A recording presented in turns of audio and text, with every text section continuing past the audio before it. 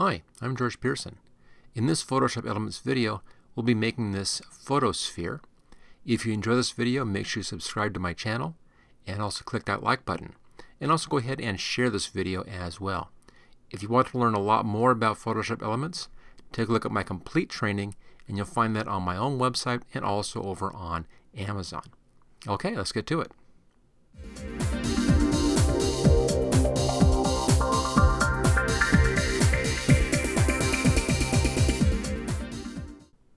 To create this photosphere inside of Photoshop Elements, we need a whole bunch of pictures in here. I have a little image right there. There we go. Basically a collection of little thumbnails of your images. Now I'll show you how to do this. On the Macintosh version there is a tool for doing this, for making a contact sheet and then adjusting that. I'm not really happy with that tool, and also it's not available on the Windows version. So I'll show you how to do this without the use of that tool. Also, as you notice over here, I have the center centered on 4 pictures. You can either do it this way or you can center on one picture right in here. I'll show you how you do both of those. It's really just a difference in how you do your basic layout when you're first setting things up. Okay, let's go ahead and take a look and see how we can create this photosphere. Now the first thing we need to do is to create all of our images, our thumbnails, and also set up our basic page. Let's start with our page first. Let's go up here to File, New, and Blank File. And I'll be setting this up at a width of 6 inches by a height of 6 inches and 300 pixels per inch. There's a square image, and there we go. We can then zoom in on this just a bit like that, or even fill screen. There it is. Now here is where you make the determination if you want to have one picture centered or 4 centered with the intersection in the center. It's really just where you place your guidelines. If you want to have 4 in the center with the intersection dead center, as I had in my first example, it's real easy. Simply pulling guidelines at your 1 inch marks, and that's easy to do. Just go up here to View, come down to New Guide, set it for vertical, and then we'll put in our first position at 1 inch. There it is. Same thing again, New Guide, and set this at 2 inches. Same thing again, New Guide, and 3 inches. Same thing again here, New Guide at 4 inches, and then finally New Guide at 5 inches. Now if you use this basic layout, you'll end up with your images with 4 images in the middle and the intersection of those 4 images as the absolute center. So that's what you do if you want to have it the way I had in my original opening image. Let me just bring that back up again here quickly. And there we go. So these 4 images like that as the center with the intersection centered. That's one way to do that. Now if you want to have these with 1 picture in the center, we'll do this video, 1 picture in the center. The only difference on the whole technique is just this first layout. Everything else is exactly the same.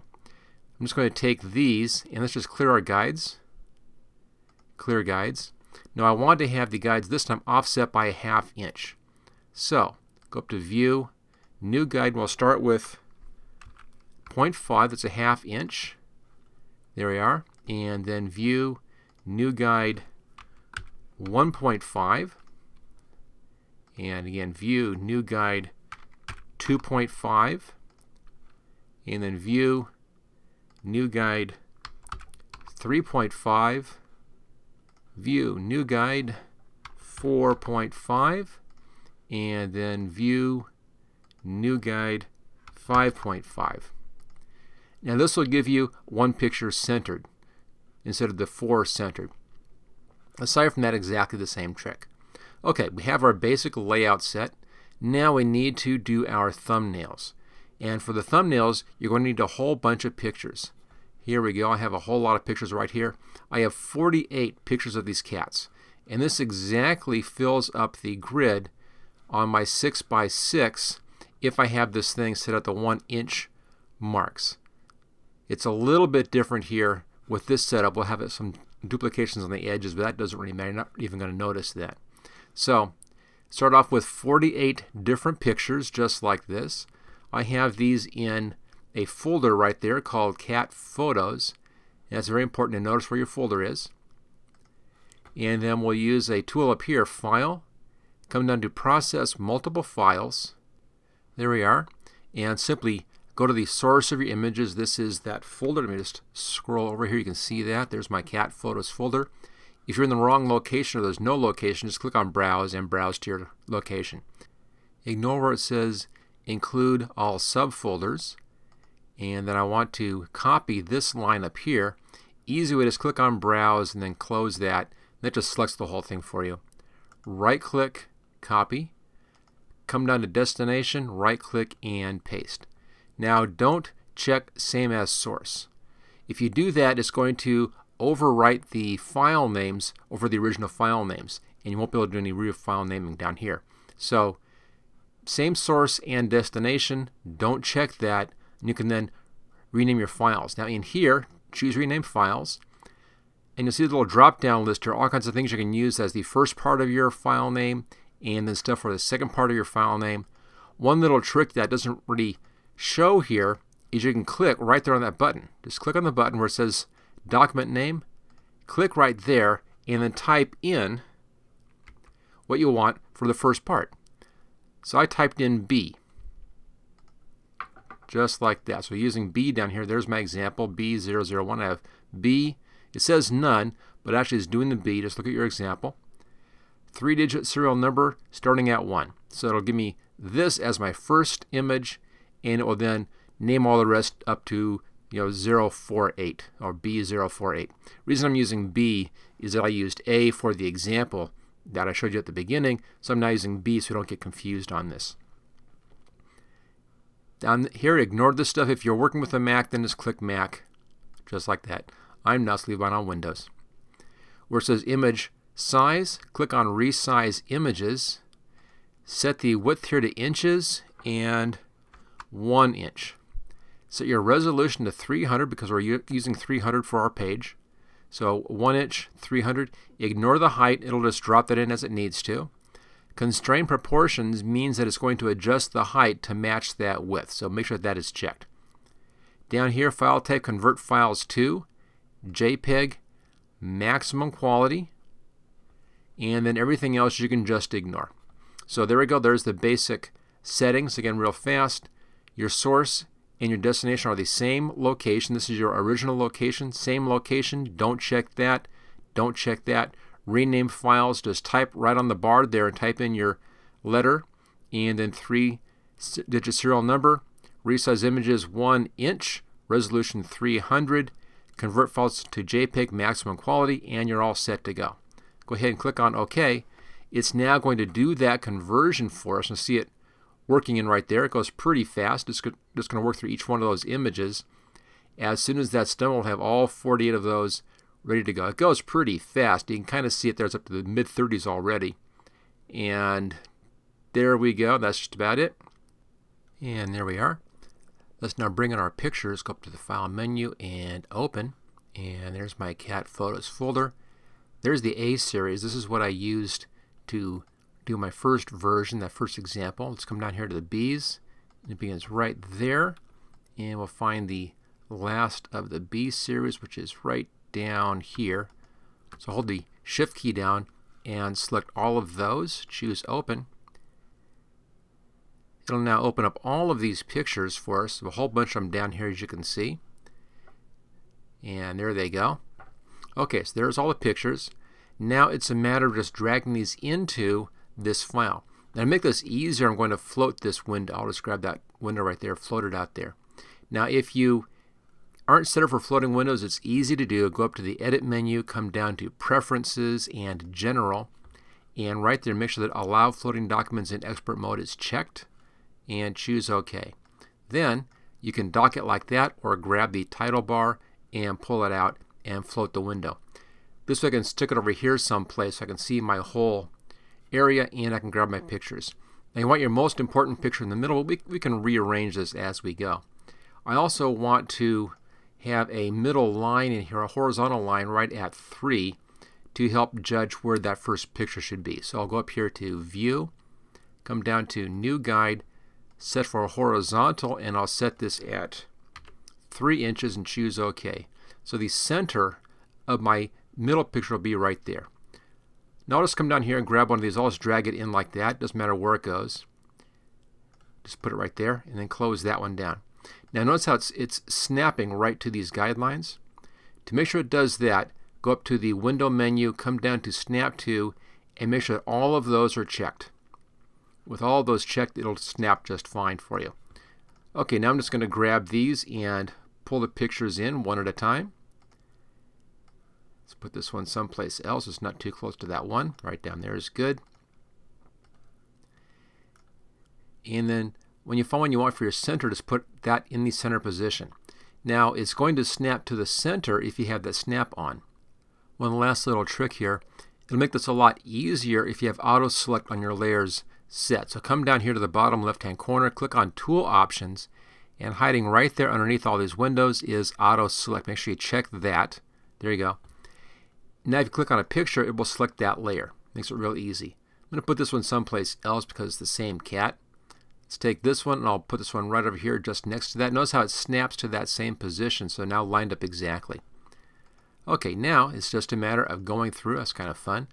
Going through and bringing the cats in and letting them snap into place. That one's out of focus, so I'll use that one as one of my edge pictures way out here, where it doesn't matter. That's not a very good picture, so I'll just put that upper corner up here.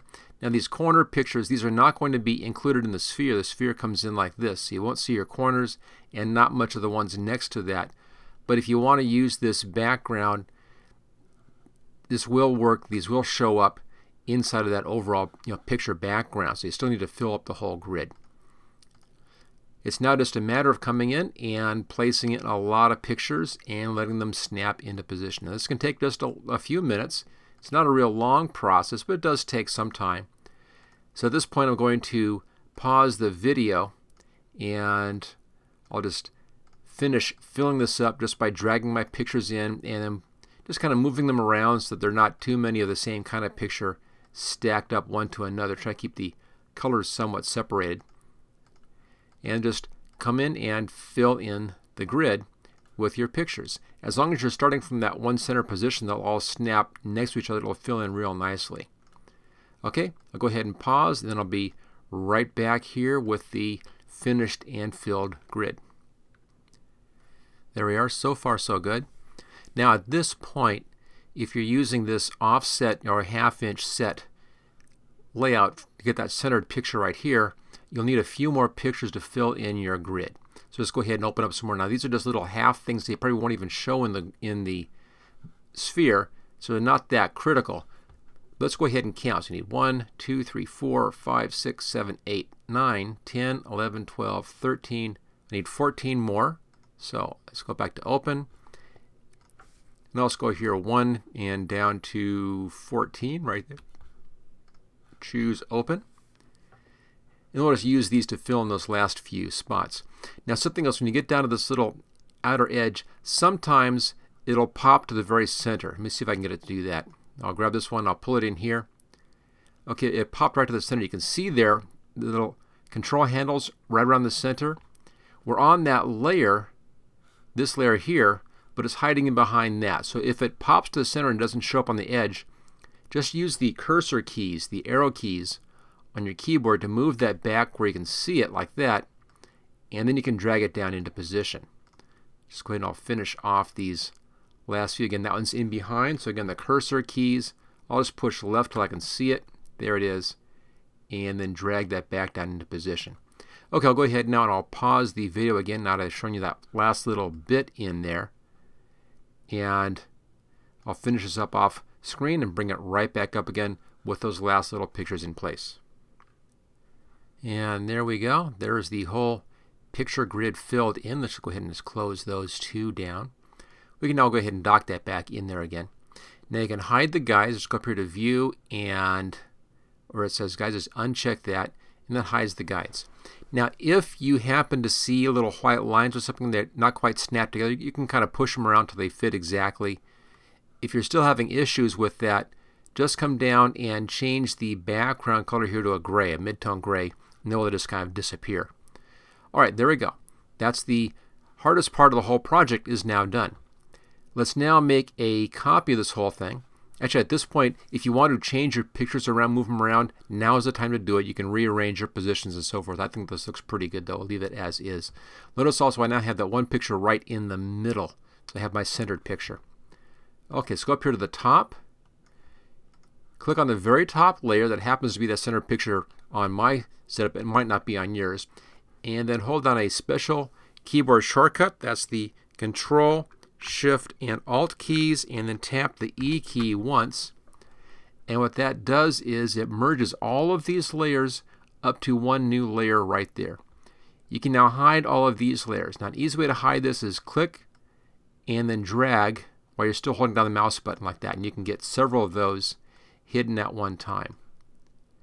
And I'll just kind of do that, just straight on down. And the reason I'm keeping all of these on here, not deleting all of them, is in case when the whole thing is finished, I'm not quite happy with the positions of one or two of the pictures inside the finished piece. I can then go back to these and reshuffle a little bit, so it gives me that flexibility. When you finally finish the whole picture, at that point you can go ahead and delete these layers. But I wouldn't delete these until you finish the project and you're happy with the positioning of all of the pictures inside the project. So let's go ahead and do that. I'll leave the white background open. That's okay. There we go. So there's that one layer. Now I want to keep this one protected as my background layer. Let's now take this, copy it up here, pull it up to the New Layer button, make a copy. There's a copy layer. I can now hide that one. And on this layer, we'll be making our sphere effect. So the first thing I want to do is I want to put in a layer mask, a circular layer mask on this. Let's go up here to the Select and the Marquee tools. Change this to elliptical. Set feathering at 0 right here. And on aspect, set this at fixed ratio and set it at 1:1. That gives you a circle. Now come right into the middle of your middle cat. If you can't find the exact middle, let's go ahead and put in guidelines for that. Go up to View. I'll show the guides again. And let's put in a new guideline right at the 3-inch vertical. So new guide, vertical, 3-inch. There's my center point right there. Okay, bring this over that center point. Little crosshair, you can see the crosshair kind of right like that. Okay, bring it over the center point. Hold the Alt key down and then pull out from that center point. And bring it out about that far. So we're about a 1/2 inch, you can kind of see there it is there, about a 1/2 inch away from the edge. Just like that. So leave a little bit of space around that sphere. We're leaving the space around that because we'll be putting in a little bit of a drop shadow in there. You need some space for that drop shadow to show. Okay, there's the sphere. We have our selection. We're on the top layer here. And then click the layer mask button. And that gives us a layer mask which gives us that sphere shape. We now can hide all those guidelines again. So View and let's hide the guides. So far so good. Everything is working out great. Now we can come in and begin actually playing around with the sphere effect. This goes pretty fast in here. Double click on the image side. Make sure you're on the image side over here. Look for that light blue outline. If you don't see it, double click so you're on that image side. Go up to Filter. Come down here to Distort and down to Spherize. And it'll be in here someplace. Just pull all the way to the right to 100%. And choose OK. And that distorts the image. That gives you that sphere effect. Notice now that our main picture is centered. In the other example, I had it so that my dividing line was centered. And this one I have the main picture centered. There's your sphere. If I bring the background up again, there's the background with the pictures just like that. So that's that kind of an effect right there. I'll have that just as one of our possibilities. Okay, there's the basic sphere. Notice also how it got larger. It is now larger than it was before. So again, we needed to have that space left around that 1/2 inch space so it didn't come up right up against that edge. There's our basic sphere. Now we can make it a little bit smaller again. Just grab one of the corners up here and pull this down. You can resize your sphere and just kind of center it. Choose OK. That looks pretty good. Let's now put our effects onto this. So that's been fun with our effects on this sphere. First, I'll go down here to Styles. And let's go up here to Glass Buttons right there. Here's our glass buttons. Now in here, kind of the bottom right corner right there is called Translucent Glass. It's that one, kind of the gray one down there. Click on that, and it makes this kind of a translucent effect. It does a little bit of a shadowing on the edge over here and a little bit of a highlight up there. It's not a lot, it's just kind of subtle. Let's go back to our layers again. You'll see this little FX right here. Double click on the FX, and that brings up the Style Settings dialog box. And here we can kind of play around with our settings. Let's first change the lighting angle. You just pull this over here to the left hand side, kind of rotates that light around like that. I want it kind of over here to the left a little bit. I happen to like 135. I tend to use that one a lot. So 135. We have an inner glow and a bevel on this thing. And I can show and hide the bevel. There's the bevel right there. You see that? And then there's the inner glow. Notice that actually isn't so much a glow as a darkening. We want to accentuate that a little bit. But first, let's go to our drop shadow in here.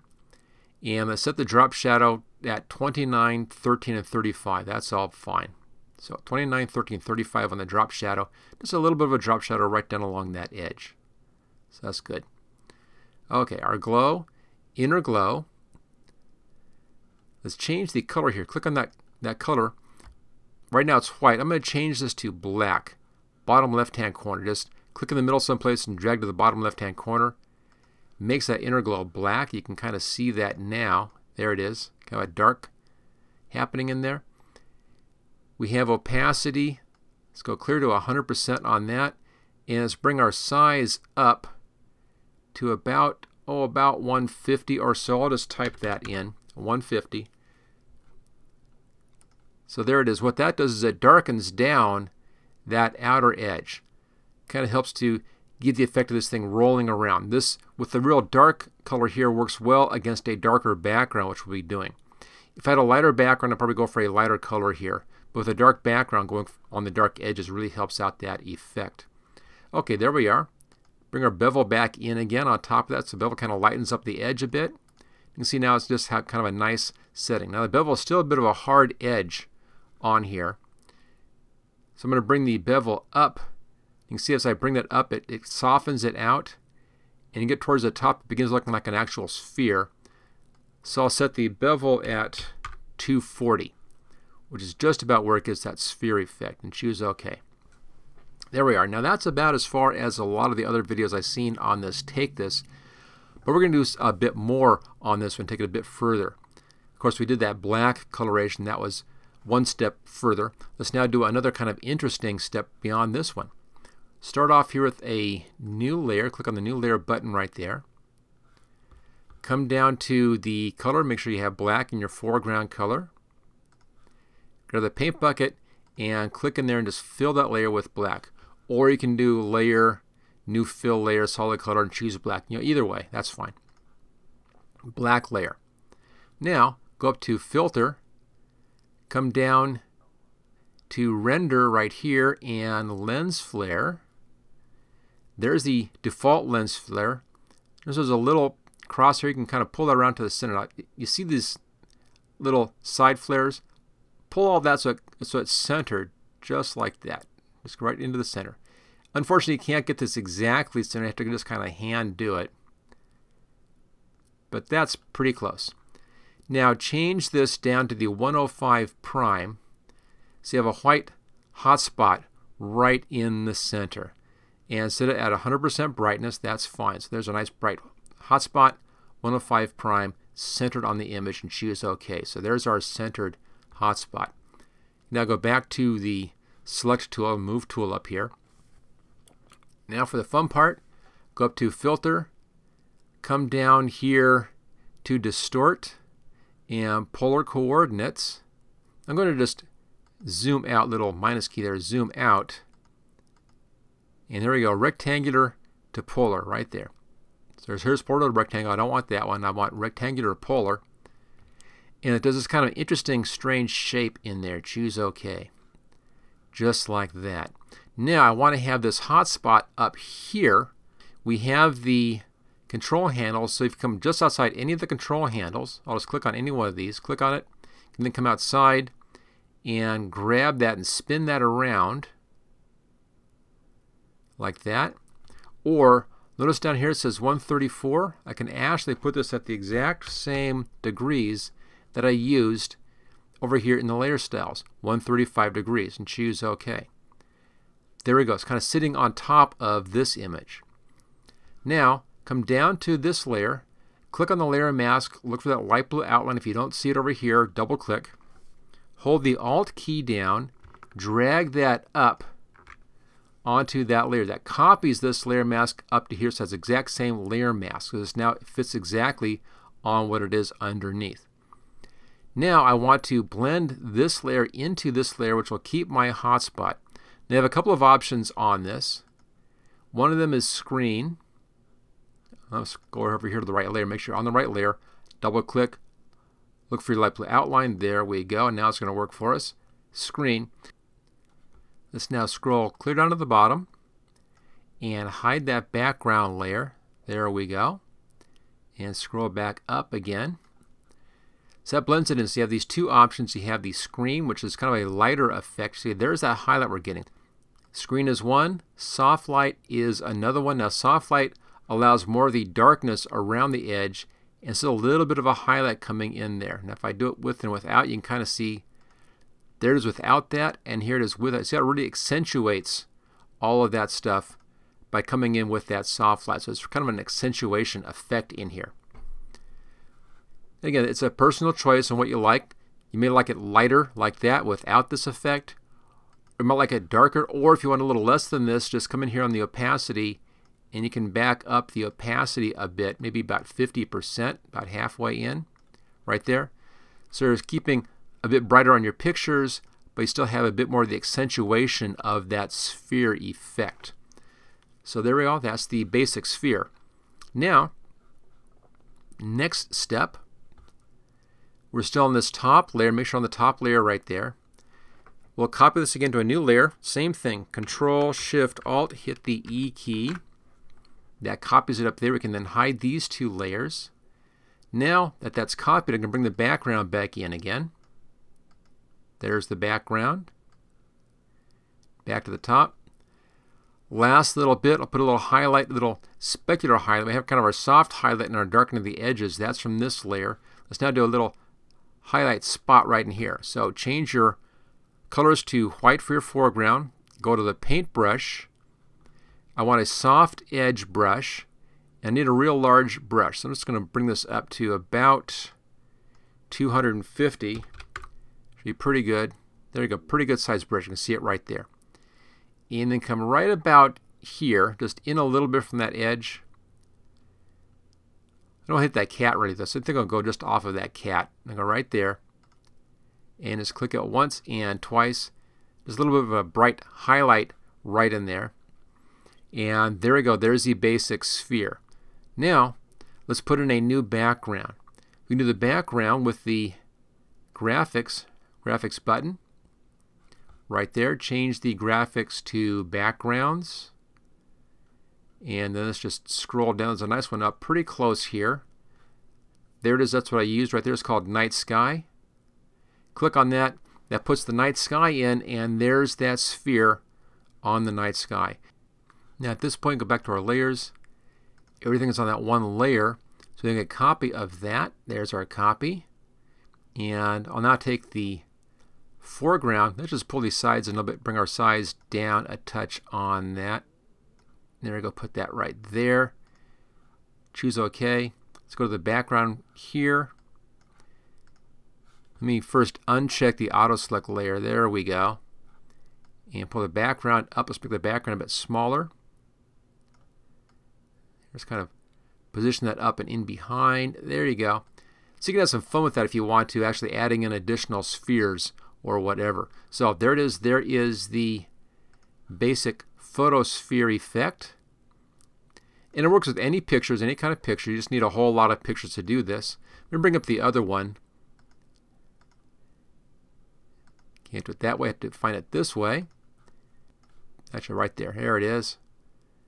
Bring this in. So there's the two styles as well. So the left-hand one here, I had the guidelines set at the 1-inch marks, and that gave me that division right here as the center. So kind of 4 pictures centered. On this one, I offset the guidelines by 1/2 inch, which gave me the 1 picture in the center. It's up to you which way you like better. You know, it depends upon your pictures. 2 different ways to approach that. Aside from that one positioning of those guidelines, everything else is exactly the same. Let's finish this off with one last step. Go up to Layer, come down to New Adjustment Layer and Levels right there. Bring that in, there it is. And where it says Use Previous Layer to create clipping mask, make sure that's checked. Choose OK. And now we can just tweak our values on this sphere if you want. You can brighten it up a little bit right here. You can punch the darks a little bit. So this lets you come in and do just a bit of accentuation of those values, make it a bit more snappy. Brightens up just a bit. There we go. Maybe a bit too much on that. So there it is, just a little bit of tweaking to get these settings exactly where you want them. And close that down. So there it is without the levels, and there it is with, just a little bit more contrasty on that with that levels control. So there you go. There is the photosphere. Let's just bring this up, and I'll zoom in on that.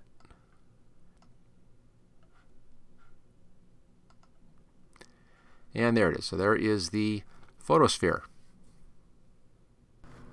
Thank you for watching my video. I hope you found it useful. If you like this video, click on the like button below to let others know. You can click the subscribe button so you don't miss any of my videos in the future.